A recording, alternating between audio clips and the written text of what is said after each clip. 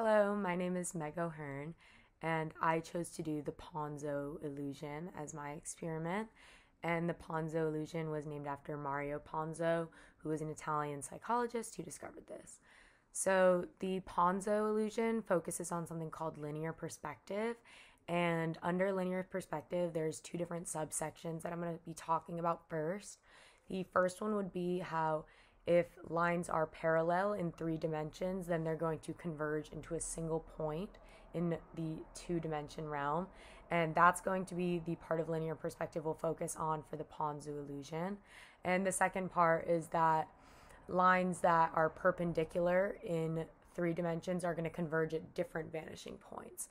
That one's not going to be as relevant to the Ponzo illusion, but I thought I would bring it up anyways because it is important for linear perspective. So also important in the Ponzo illusion is going to be depth cues. We use depth cues all the time throughout our lives to figure out how close and far things are away from us. Our retina pick up on a certain image, and since this image is going to be 2-dimensional, we have to use depth cues to give the brain different information to perceive what we're seeing and interpret this information. So basically, to start this experiment, you're going to need a piece of paper or a computer or whatever medium you want to put it on, and you need to start with 2 vertical lines that are going to converge together at one point at the very top, almost like a triangle or a pyramid, and then you'll have 2 horizontal lines within this pyramid. And the top line is going to act as the independent variable. You're going to adjust this length. In the experiment I did, it was between 150 and 240. Those were the lengths given. And then the experimentee will be given the choice to adjust the bottom line, the length of this line, to match up with the top one. Therefore, the top line is going to be the independent variable, since this is the variable that the experimenter changes lengths between different trials. The dependent variable, on the other hand, is going to be the bottom line, because this is what the experimentee is changing and trying to guess to match the top line.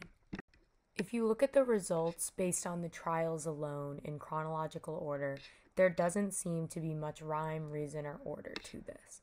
But if you adjust this to the length of the top line, we can now see the difference between the length of the top line as the independent variable versus the estimated length of the bottom line by the experimentee. If you look at the table given, you can see that in most of the trials, the estimated line was overestimated instead of underestimated. For example, in trial number 3, which is listed first, you can see that the length of the top line was 150 millimeters, whereas I estimated the length of the bottom line to be 181 millimeters, giving an error percentage of 20.67%. Yes, the findings do support the hypothesis according to the theory. And this is because when you have a set of lines that are vertical and converge at one point in the distance, even if it's on a 2-dimensional page like it's given in the Ponzo illusion, it's going to give off the illusion that it's 3D and coming off the page almost. And therefore, when we look at this Ponzo illusion in the experiment, it looks like it's converging at a point in the distance, almost like railroad tracks. So when we try to give the length of the bottom line, we think it's going to be the same length as the top, since the top is further back. I believe that these results do provide a good test to the underlying theory.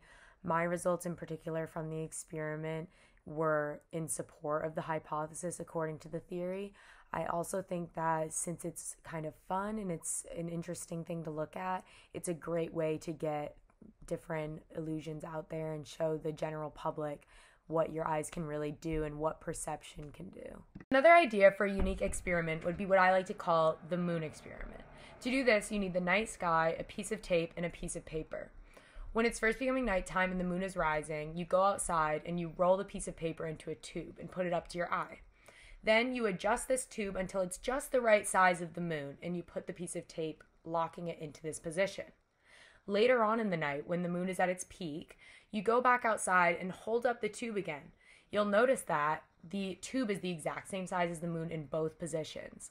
Now, this would be a good experiment to show the Ponzo illusion, because a lot of people, when looking at the moon, when it's in the horizon off in the distance, think it is so far away in the distance, Whereas when it's at its peak, it looks so close and almost that you're closer to it, when in reality, it's the same distance all along.